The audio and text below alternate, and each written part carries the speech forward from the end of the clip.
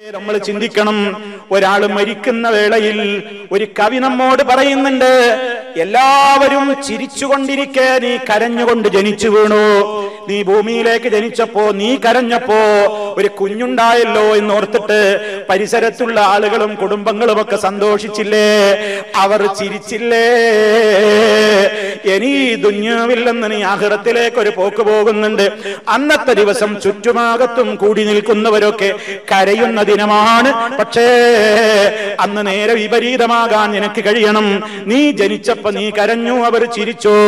ഇനി നീ മരിക്കുമ്പോ അവരൊക്കെ കരയുമ്പോ നിനക്ക് ചിരിക്കാൻ കഴിയണേ. അതിന് പണിയെടുക്കണം എന്നാണ്.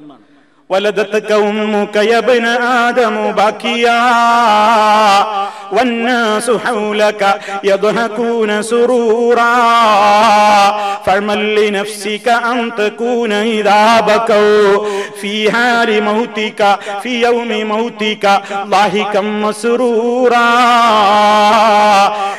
നിന്റെ ഉമ്മ പ്രസവിച്ചപ്പോ നീ കരഞ്ഞുകൊണ്ടാണ് പിറന്നു വീണത്. ചുറ്റുമുള്ള ആളുകളൊക്കെ നിന്റെ ജനനത്തിൽ സന്തോഷിച്ച് ചിരിക്കുന്നുണ്ടായിരുന്നു. പക്ഷെ അന്ന് നീ കരയുകയായിരുന്നു. ഇനി നീ എന്ത് ചെയ്യണം? ഒരു കാര്യം നീ ഓർക്കണം. നീ നിനക്ക് വേണ്ടി നന്നായി അധ്വാനിച്ചോ, നന്നായി നിന്റെ പ്രവർത്തനങ്ങൾ നന്നാക്കിക്കോ, നിസ്കാരം കൃത്യമായി നിർവഹിച്ചോ, നോമ്പെടുത്തോ, സക്കാത്ത് കൊടുത്തോ, ഹജ്ജ് ചെയ്തോ, ഇസ്ലാമിന്റെ എല്ലാ കാര്യങ്ങളും നിന്റെ ജീവിതത്തിൽ നീ മുറുകെ പിടിച്ച് ജീവിച്ചോളണം. അങ്ങനെ അല്ലാഹുവാണ് എന്റെ റബ്ബെന്ന് നീ പറയുക മാത്രമല്ല, അതിനനുസരിച്ചുകൊണ്ട് ജീവിതത്തെ ക്രമീകരിക്കുകയും ചെയ്താൽ നീ മരിക്കുന്ന ദിവസം നിന്റെ വിയോഗമോർത്ത് ചുറ്റുഭാഗത്ത് നിൽക്കുന്നവരൊക്കെ കണ്ണുനീര് പൊഴിക്കുമ്പോഴും നിനക്ക് ചിരിച്ച് ചിരിച്ച് ചിരിച്ചുകൊണ്ട് ഈ ലോകത്തോട് വിട പറയാൻ സാധിക്കണേ. അതിനു വേണ്ട അമലി ചെയ്യണേ. ഇത് നമ്മളോടൊക്കെ ഉള്ള ഉപദേശമാണ്. നമ്മളൊക്കെ അത് മനസ്സിലാക്കണം.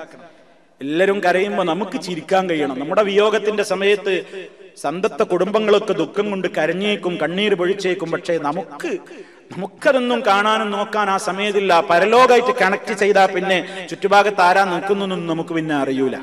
മരണം വന്നാൽ അങ്ങനെയാണ്. സക്കറത്തുൽ മൗത്ത്, മരണത്തിന്റെ സക്കറത്തിലേക്ക് നമ്മളാണ് കണക്ട് ചെയ്യപ്പെട്ടാൽ പിന്നെ ദുന്യാവായിട്ടുള്ള ബന്ധം നമ്മൾ വിട്ടു. ആരാ ചുറ്റുഭാഗത്തുനിന്നും പിന്നെ നമുക്ക് ഓർമ്മ ഉണ്ടാവില്ല.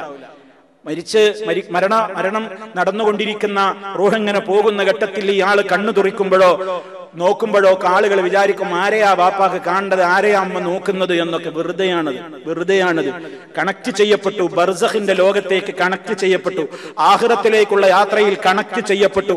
ഇതുവരെ ഇല്ലാത്തൊരു കണക്ഷൻ ഈ ബോഡിയിൽ വന്നു. ഇതുവരെ നമുക്ക് മലക്കിനെ കാണാൻ കഴിയുമായിരുന്നില്ല, കണക്ഷൻ ഉണ്ടായിരുന്നില്ല. ഇതുവരെ മലക്കിന്റെ വോയിസ് നമ്മളാരും കേട്ടിട്ടില്ല.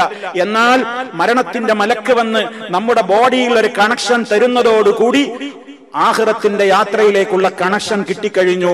ഇതുവരെ കേൾക്കാത്ത, ഇതുവരെ കാണാത്ത ശബ്ദങ്ങളും കാഴ്ചകളും നമ്മൾ കണ്ടു തുടങ്ങും.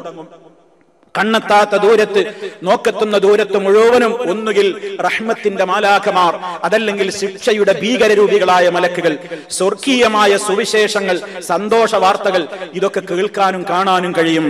ചിരിച്ചുകൊണ്ട്, പുറമേക്ക് കാണുമ്പോൾ ചിരിച്ചില്ലെങ്കിലും ഉള്ളുകൊണ്ട് ചിരിച്ച് സന്തോഷത്തോടെ മരിക്കാൻ കഴിയണം. അല്ലാഹു തൗഫീഖ് നൽകുമാറാകട്ടെ.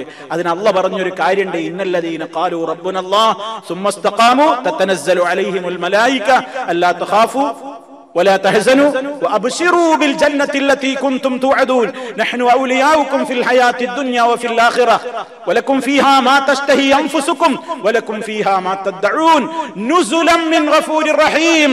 റഹീമായ റബ്ബിന്റെ വിരുന്ന് സൽക്കാരത്തിലേക്ക് പുറപ്പെടൂ, നിങ്ങളെ കൂട്ടിക്കൊണ്ടുപോകാനാ ഞങ്ങൾ വന്നത്. അല്ലാഹു നമുക്ക് തൗഫീഖ് നൽകുമാറാകട്ടെ. അതാണ് മരണത്തിന്റെ വേള. അന്ന് സമാധാനം കിട്ടുക എന്ന് പറഞ്ഞാൽ അതാണ് വലിയ സമാധാനം. ജനിക്കുന്ന നേരത്തെ സുരക്ഷിതത്വം, മരണനേരത്തെ സുരക്ഷിതത്വം, ഇനി ബർസഖിൽ നിന്നും മഹ്ശറിലേക്കുള്ള പോക്കിന്റെ വേളയിൽ സുരക്ഷിതത്വം. ഇതൊക്കെ ദുന്യാവിൽ തന്നെ സുവിശേഷം അറിയിക്കപ്പെട്ട വ്യക്തിത്വങ്ങളാണ് ഈ പ്രവാചകന്മാരൊക്കെ എന്ന് അല്ലാഹു സുബ്ഹാനഹു വ തആല അവരെ സംബന്ധിച്ച് പറയാണ്.